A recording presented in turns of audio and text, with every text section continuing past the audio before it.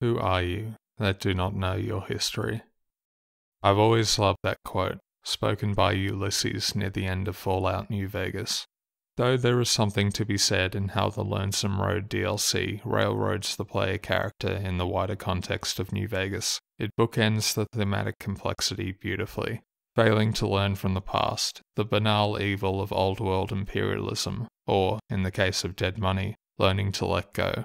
Because themes are not, in fact, for 8th grade book reports, but the heart and soul of storytelling, as a work that says nothing, ultimately means just that, nothing. But before we proceed, let's address the Brahmin in the room. I do not hate Bethesda. While obviously I've made no secret of how critical I've been of many of their creative and business decisions, both the studio and publishing wing have been wildly successful. The simple fact is, Fallout or The Elder Scrolls have succeeded in spite of their role-playing origins, not because of them. Like I mentioned in that Starfield video last year, Bethesda makes adventure sims, with incentive for exploration as the central and really only design pillar.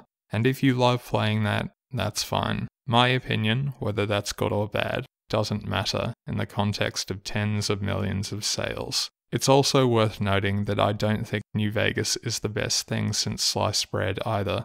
Its Western aesthetic, ironically enough, undermines the world building with quirky, anachronistic writing and tonal whiplash in the same vein of Fallout 2. In addition to this, the widespread belief that Bethesda ruined Fallout isn't quite true, as most have conveniently forgotten, or weren't even born yet, when Interplay was doing its best to crank out shovelware in an effort to stay afloat. There's a reason no one talks about Brotherhood of Steel. Finally, I would like to acknowledge that what we're about to go over is similar to 20-Sided's video on how Bethesda has misunderstood the IP. I do remember watching that video, although it's been a couple of years at least, but the general gist of it is the same. If we strip away the Pit Boys, the Vaults, 50s Americana, the wacky encounters, super mutants, and the Brotherhood of Steel, what is ultimately left over? Nothing, because Bethesda has nothing to say.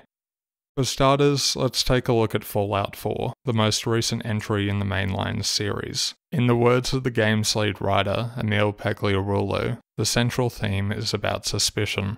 From this, we can extrapolate to broader lessons about human nature and society, such as obstacles, both real and imagined, keep people apart, or how technology can be misused. The problem, however, is that none of this holds up under the slightest bit of scrutiny. While you could point to the handful of one-off scripted encounters involving panic over synths, the idea that suspicion is central to both the world and story rings a bit hollow when you, the player character, can join every single faction in the game without question, even becoming the leader of the Institute on little more than nepotistic whim.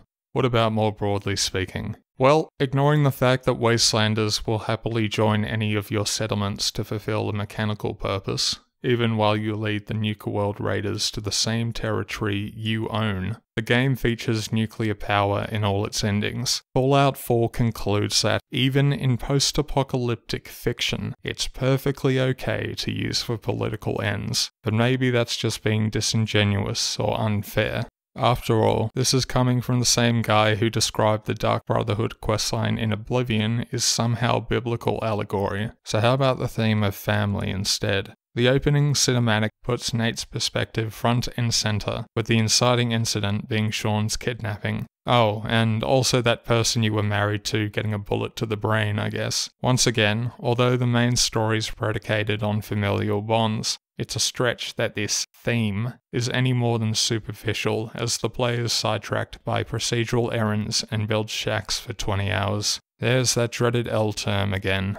As much as I hate how the term ludonarrative dissonance has been overused to the point of becoming meaningless, much like problematic or woke, it is applicable here because these are, indeed, video games. Fallout 4 attempts themes, but much like the rest of its god-awful writing, its actual focus is on visuals, and above all, marketability. If we go further back, we can see an even better example in Fallout 3. While, to the game's credit, the physical world space is Bethesda's best, it takes all the visual hallmarks of the Fallout series and throws it in a blender to try and please everyone. In doing so, it fails to commit to anything at all. There's the Enclave, FEV, Super Mutants, Vaults, Brotherhood of Steel, Gek, Dogmeat, Leather Jackets, but what is it actually trying to say? The game loves to quote Revelation 21:6, which, sure, it sounds nice, but what does it have to do with the game? If we were being very generous, we could say that Fallout 3 uses water as a recurring visual motif,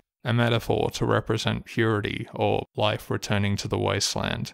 The problem, once again, is that this doesn't come across in the story at all, especially when the player's busy recovering HP out of a 200-year-old toilet.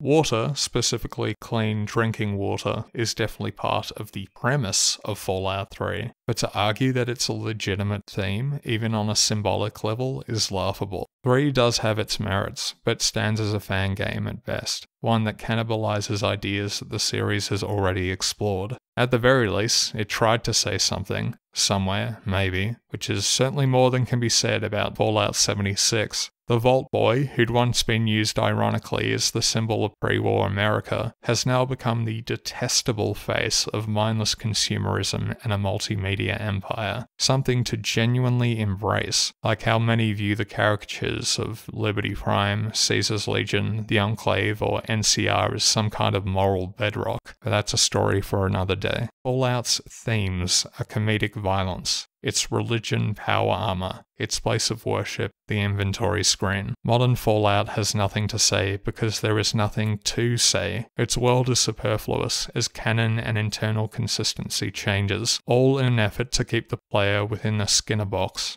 In that way, it perfectly encapsulates our age of content and the death of meaning. It must sound like I'm just looking to jerk off how great Fallout 1 is again, that Western civilization has been going downhill ever since, and Hannah Montana is actually linked to Triumph of the Will. The reality is that fatalism, much like nihilism, is bullshit, and I just want better writing, better stories, and a much higher standard of quality. Forget art, forget censorship, just say something and commit to it wholeheartedly. To tell you the truth, I don't care about Fallout anymore, and haven't paid much attention to it since around 2015. But as with many things, I want others to come to love the stories and media they consume, like I once did. And saying that war never changes ad fucking nauseam ain't it.